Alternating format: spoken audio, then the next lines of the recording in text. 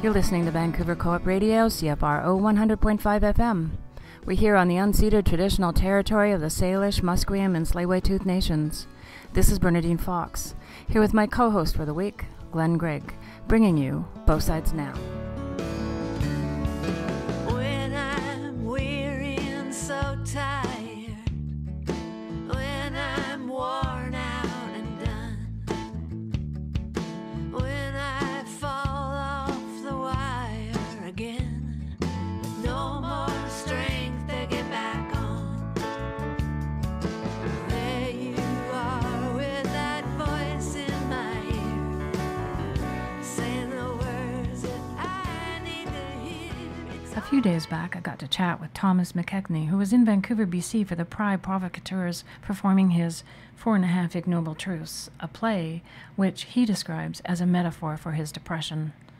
After, Glenn and I sat down and chatted about depression. What is it? What's happening in our brains when we become depressed and what we can do about it? So clear your schedule for 30 minutes and hang tight. We'll be right back with our conversation with Thomas McKechnie just before he went on to perform his sold-out theatrical performance of 4.5 Ignoble Truths. Join us every Monday from 2:30 to 4 p.m. for She Boom. Open your ears to the sound of the latest and greatest women in music. Our show focuses entirely on female artists, from a local to global perspective. Every Monday from 2:30 to 4 p.m., tune in to She Boom on CFRO 100.5 FM Co-op Radio. We're here with Thomas McKechnie, playwright and actor of 4.5 Ignoble Truths. We're talking to you about depression, and mostly because 4.5 Ignoble Truths is about depression. And this is something that you experience in your life. And I'm wondering if you could tell folks what took you to treatment. What made you go to treatment? When the first time I sort of sought out help was because I was about to enter theater school and felt no joy about that, no anticipation, no excitement. And I was noticing that as a trend in a lot of the things in my life. Relationships with partners or with friends seemed hollow and empty, and I was thinking that, like, I either need to be on a different track and be with different people, or there's something else going on. And what else was going on turned out to be depression. So here you were about to start something that you felt was really important to you, but you couldn't find any joy in it. That would be disconcerting. It could also might make you feel like you were making the wrong choice. Yes. And that's true for whether it's going to school or being involved in a relationship or something like that. It was that sort of doubt and that fear that I was doing the wrong thing or that I was in the wrong place, and that's why I wasn't feeling anything. It was quite strong and quite present. It sounds like, from what you're describing, it wasn't something extreme. It wasn't like you were throwing yourself off the bridge. It was much more subtle than that as well. So was that true your whole life, or was this just something that came on? Was it something you could remember before that you felt joy and now you didn't, or? Yeah, that was definitely a transition that I noticed, and it was a transition that my mother had noticed, where I was sort of talking to her about how I was doing, and she was noting that she had seen change over the last couple of years. Like many people, this sort of struggles with mental health began around adolescence, and just that was the strongest sort of effect of the depression, was a sort of total numbing, and the technical term is anhedonia. I've never heard that. From the Greek an, without, and hedone, pleasure. It's sort of and that was sort of the strongest side effect that I was noticing, or the strongest effect or strongest symptom I was noticing. Right. Yeah. You have created this play called 4.5 Ignoble Truths. And this came out of your depression. You're quite clear about that. Can you talk about the importance of creating this play? What does this serve for you? How does it work for you to have made this play? Well, I've had the good fortune of encountering media, mostly books or novels, that have helped give me a language to articulate my depression, to sort of understand its contours and to describe it to the people I'm talking to. Right. I was challenged by my mentor to write something personal, and so I sort of started delving into my relationship to my mental illness. Part of my biggest struggle with it is that there is a limiting and a sort of silencing that can come along with mental illness, where you can't find words to express what's going on inside of you.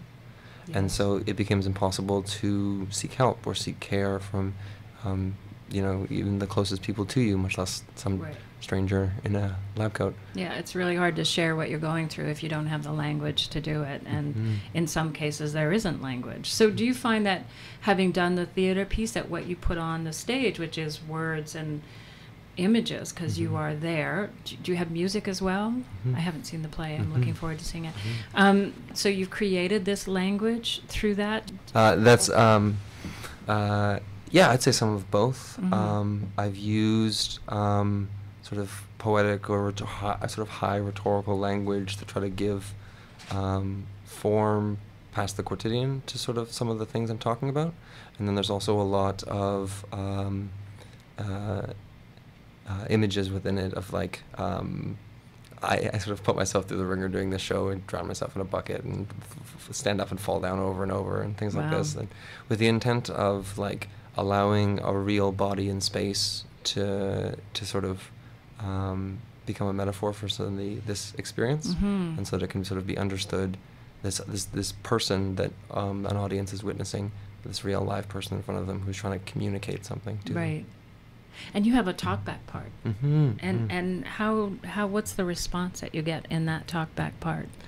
But yeah, lots of questions about like the sort of practical stuff of survival, and then questions about like sort of my journey with the play and my journey with mental health. I haven't, I'm a reasonably young man, so I haven't been on the journey that long, but I feel like I've I know the difference between myself 5 or 10 years ago and myself now, and I know that there is like I can hold up my life as proof that there is regardless of how change is possible. And we don't know anything about like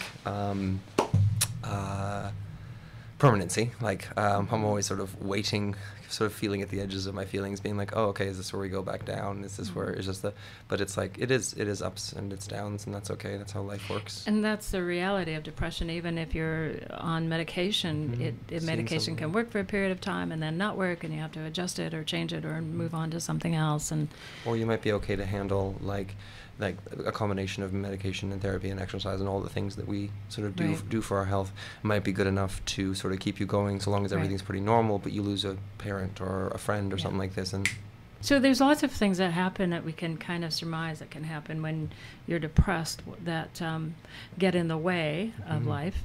But you've talked a little bit about how depression actually has given you something in terms of being able to write, and I was hoping that you could talk a little bit about that, how it works for you as opposed to impedes you.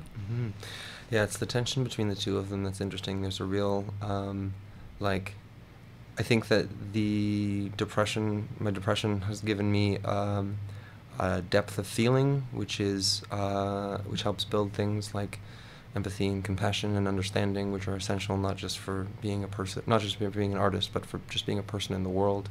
These are very useful things. And the depression also can, trap me in my bed for hours or days at a time and keep me in such a fog that I'm unable to create. And so it's the tension between them, and when we're at a sort of healthy part in the middle where I have access to a broad range of feeling, but I'm not sort of crushed underneath of it. Right. And when you're writing, and you're writing scenes, I mean, I have done a bit of writing. It does require you to kind of push yourself in different ways, and I'm wondering,